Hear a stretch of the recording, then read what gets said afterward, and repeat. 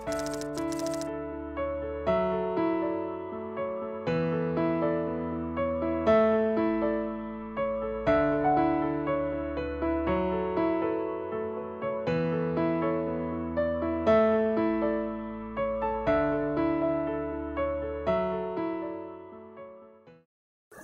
আলোচনার বিষয় হচ্ছে অর্জিত আচরণ বা শিখন। এই অর্জিত আচরণ বা শিখন আসলে খুবই মজার বিষয়। প্রত্যেকটা প্রাণী কিছু আচরণ শিখে বিভিন্ন প্রেক্ষিতে, কিছু আচরণ শিখে সেটাকে বাদ দেয়, আর কিছু জিনিস এর প্রতি তারা আকৃষ্ট হয়।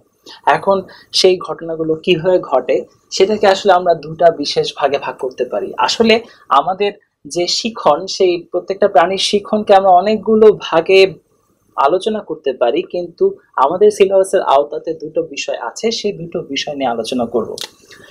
প্রথমটা হচ্ছে অভ্যাসগত শিখন।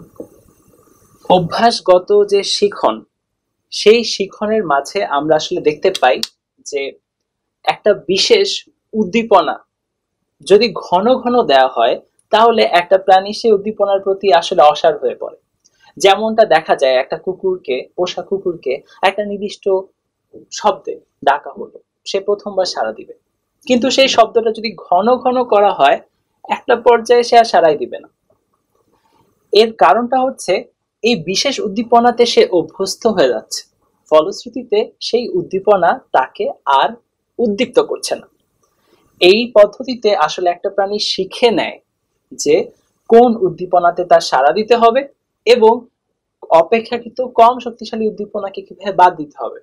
ধরো একটা ক্লাসরুমের কথা চিন্তা করো।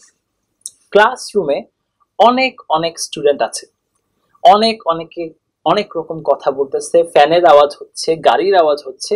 এমন সময় ক্লাসের টিচার ঢুকলো, তখন সবার কথা থেমে গেল, কিন্তু আশেপাশের গাড়ির আওয়াজ, ফ্যানের আওয়াজ তা তো থামলো না। ক্লাসের টিচার তার কথা বলা শুরু করলো, সবাই সেই কথাটাই শোনা শুরু করলো, কিন্তু এই সময়টাতে ফ্যানের যে উদ্দীপনা ছিল, শব্দের যে উদ্দীপনা ছিল, গাড়ি ঘোড়ার যে আওয়াজ ছিল, সেগুলো তো ছিল, সেগুলোর প্রতি কেন আকৃষ্ট হলো না? বিকজ এখানে শক্তিশালী উদ্দীপনা হিসেবে ছাত্রদের কাছে প্রতীয়মান হয়েছে স্যারের যে কথা, সেগুলো এভাবেই ওই উদ্দীপনার প্রতি অভ্যস্ত হয়ে গেছে। আবার আমরা অনেকেই লেকচার বা উপদেশ বিষয়গুলোকে অপছন্দ করি। তার কারণ কি? একই উপদেশ যদি বারবার দেওয়া হয়, বারবার ঘন ঘন একই কথা শুনতে শুনতে সেটার প্রতিও আমরা অভ্যস্ত হয়ে যাই। সেটা তখন আমাদের আর অনুভূতিতে আসে না, সেটা তার আমাদের আচরণ পরিবর্তনে আর সাহায্য করে না।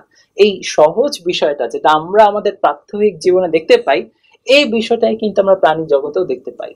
প্রাণী জগতে আমরা দেখতে পাই যে একই উদ্দীপনা বারবার প্রেরণ করা হলে সেই উদ্দীপনাতে তখন একটা প্রাণী অভ্যস্ত হয়ে ফেলে, অর্থাৎ সেই উদ্দীপনা সম্পর্কে সে শিখে যায় এবং সেটার প্রেক্ষিতে সে রেসপন্স দেয়, ছেড়ে দেয়।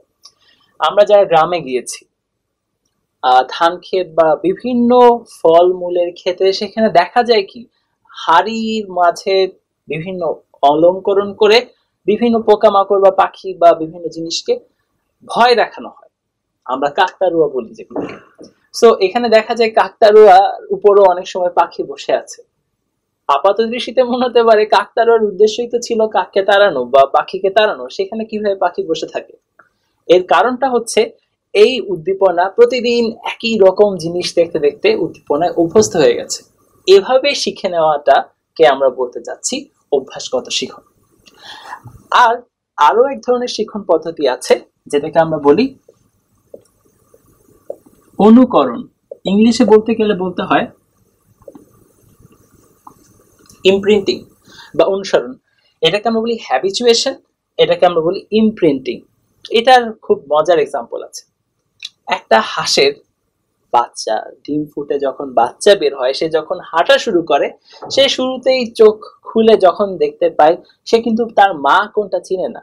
এই মা হাঁস যখন হাঁটা শুরু করে, সে একটা চলমান বস্তুকে দেখে, তাকেই অনুসরণ করে চলা শুরু করে। সে যেখানে খাবার খায়, সেও সেখানে খাবার খায়। তার পিছনেই দেখতে পাওয়া যায় সব মা হাঁসের পেছনেই সব হাঁসের বাচ্চাগুলো এক লাইনে হাঁটে বা এক গুচ্ছ বা এক দল হয়ে হাঁটে। কেন? কারণটা হচ্ছে তারা দেখতে পায় শুরুতেই, জন্মের পরেই এই প্রাণীটিকেই প্রথম চলনশীল বস্তু হিসেবে দেখতে পেয়েছে। তাই তার যে কাজ ছিল সেই কাজকে তারা অনুকরণ করেছে। একই রকম ঘটনা যদি আমরা এখন এভাবে চিন্তা করি, আমরা যদি সেই ডিমটাকে কোন একটা ইনকিউবেটরে নিয়ে গেলাম, সেখানে তা দিয়ে ফোটানোর চেষ্টা করলাম এবং মা হাঁসকে সরিয়ে ফেললাম, তখন এই হাঁসের বাচ্চা প্রথম যাকে চলনশীল দেখবে, সেটা যদি কোনো মানুষ হয় কিংবা সেটা যদি কোনো কুকুর হয়, সেটা যদি কোনো বিড়াল হয়, সেই হাঁসের বাচ্চা কিন্তু তাকেই অনুসরণ করবে এবং তাকে নকল মা চিন্তা করেই তার পথে যাওয়ার চেষ্টা করবে। এটাই হচ্ছে অনুকরণ করে শেখার কৌশল। তাহলে আমরা শেখা বা কোন একটা আচরণ আসার শিখে অর্জিত যে আচরণ, সেই অর্জিত আচরণের পেছনে দুটো টাইপ খুঁজে পেলাম, একটা হচ্ছে অভ্যাসগত, একটা হচ্ছে অনুকরণ। আমরা এখন সামাজিক আচরণ সম্পর্কে পরিচিত হব, তবে তার আগে প্যাভলভ নামে একজন বিজ্ঞানীর একটা বিশেষ তত্ত্ব নিয়ে আমরা একটু আলোচনা করব। প্যাভলভ সাহেব রাশিয়ান বিজ্ঞানী, উনি একটা মজার এক্সপেরিমেন্ট করেছেন। উনি আসলে এক্সপেরিমেন্টটা এভাবে করেছেন যে উনি প্রতিবর্ত ক্রিয়া, এই সাপেক্ষ এবং অনপেক্ষ প্রতিবর্ত ক্রিয়ার মাঝে উনি একটা সমন্বয় সাধনের চেষ্টা করেছিলেন। তার আগে প্রতিবর্ত ক্রিয়া সম্পর্কে আমরা যেহেতু আগেও একবার বলে এসেছি, এটা সম্পর্কে আরেকটু ক্লিয়ার করে দিই। প্রতিবর্ত ক্রিয়া হচ্ছে সংবেদী উদ্দীপনার প্রেক্ষিতে একটি মোটর উদ্দীপনা, আর সেই উদ্দীপনা যে তৈরি হচ্ছে সেটা অনৈচ্ছিক। এটা সাপেক্ষ হতে পারে, অনপেক্ষ হতে পারে। সাপেক্ষ প্রতিবর্ত ক্রিয়া জিনিসটা কি সেটা বোঝার জন্য একটা সহজ উদাহরণ দেয়া যেতে পারে। একজন মানুষের সামনে যদি আমি পোলাও রাখি কিংবা একটা সুস্বাদু বস্তু রাখি, অবশ্যই তার লালার ক্ষরণ হবে। সেই লালার ক্ষরণ হওয়াটার জন্য একটা নির্দিষ্ট উদ্দীপনাই ছিল পোলাও হিসেবে। অন্যদিকে তার সামনে যদি আমি একটা পাথর রাখতাম বা পাথরের খণ্ড রাখতাম, সেক্ষেত্রে সেটা কিন্তু তাকে উদ্দীপ্ত করতো না। তাই দেখা যাচ্ছে একটা নির্দিষ্ট পোলাও বা নির্দিষ্ট সুস্বাদু খাবারের প্রতি যে লালার ক্ষরণ হলো, পাথরের প্রতি যে হলো না, এটা ছিল সাপেক্ষ প্রতিবর্ত ক্রিয়া। কিন্তু আমরা যদি একটা খাদ্যবস্তু, সেটা অখাদ্যই হোক বা কুখাদ্য হোক বা সুখাদ্য হোক, সেটাকে যদি কারো মুখে প্রবেশ করিয়ে দিই, তাহলে কিন্তু লালাক্ষরণ হবেই। অর্থাৎ সেটা বস্তু কি তা আর মুখের ভিতরে চলে গেলে তার আর কোনো দরকার পড়বে না, তার জন্য অবশ্যই লালাক্ষরণ হবে। সেটা ছিল অনপেক্ষ প্রতিবর্ত ক্রিয়া। তো সাপেক্ষ প্রতিবর্ত ক্রিয়ার উপর আসলে উনি একটা বিশেষ পরীক্ষা করেন এই পাভলভ বিজ্ঞানী। উনি করেছেন কি, উনি একটা বিশেষ যন্ত্রের মাধ্যমে, বিশেষ গঠনের মাধ্যমে একটা কুকুরকে বন্দি করেছেন। বন্দি করার পরে সেই কুকুরকে খাবার দিয়েছেন। বাট খাবার দেওয়ার ক্ষেত্রে উনি একটা কৌশল অবলম্বন করেছেন। সেই কৌশলটা কি, খাবার দেওয়ার আগে উনি একটা ঘন্টা বাজাতেন, ঘন্টা বাজাতেন, তারপর খাবার দিতেন। এরকম কয়েকবার করার পর দেখা গেল শুধু ঘন্টা বাজালো কিন্তু খাবার দিল না, তাও কুকুরের লালাক্ষরণ হয়েছে। এর কারণটা কি? কারণটা হচ্ছে ঘন্টার এই শব্দটা তার মনে এই চিন্তা দিয়েছে যে খাবার আসবে।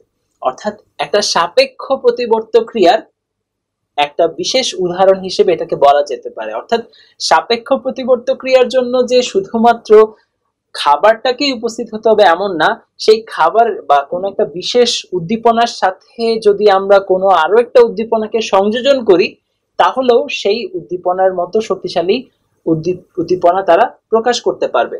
অর্থাৎ এইটাকে বলা হয় পাভলোভিয়ান কন্ডিশনিং।